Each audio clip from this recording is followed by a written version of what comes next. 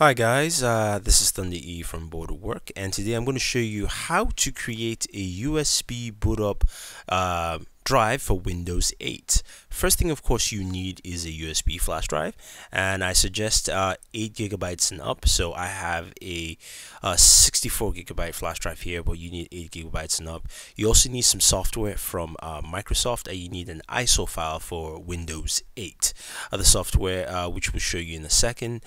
So what we're going to do is go ahead, we'll plug it to our computer, and we'll do the connection. So we have our flash drive of choice. Remember, 8 gigabytes and up is what you need for a USB flash drive to install Windows. And now the next step for you to do is, of course, purchase Windows 8 or get the ISO from Microsoft. And then what you actually need besides that, the second piece of software, is the Windows 7 USB/DVD download tool. I'll have the link for you with this video. But this is the page here. It's from the Microsoft Store.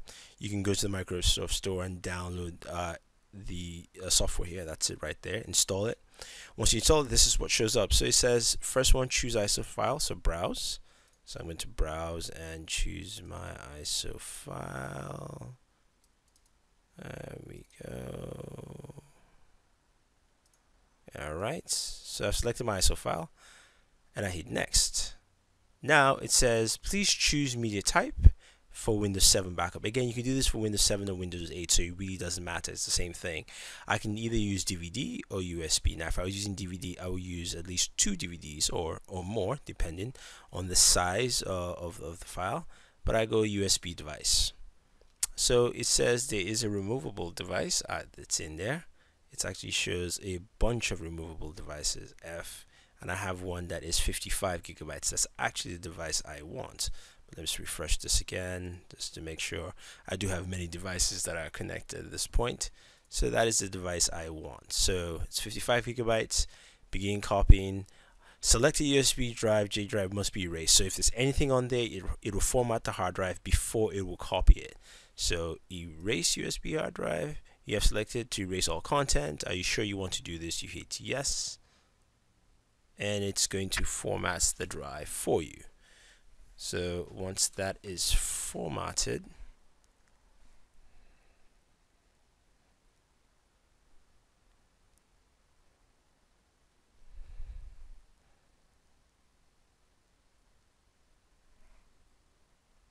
now it's copying the files. So you get a general idea, and you see it's going to go through that whole process of copying and making sure that everything is on there. But what's really cool about this is that now you don't need a DVD drive, or if you're building a system, you don't have to have a DVD drive on your system, and you can actually just have a USB stick with Windows on there, and you can actually boot directly from a USB stick. And we'll show you that in a second. We'll show you the files once they are done.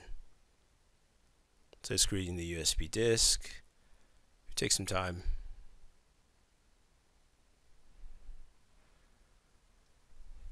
But we'll go through this because we want to actually show you it's fully created, and then the disk is available. So we're not going to cut through anything, so we're just going to go through this.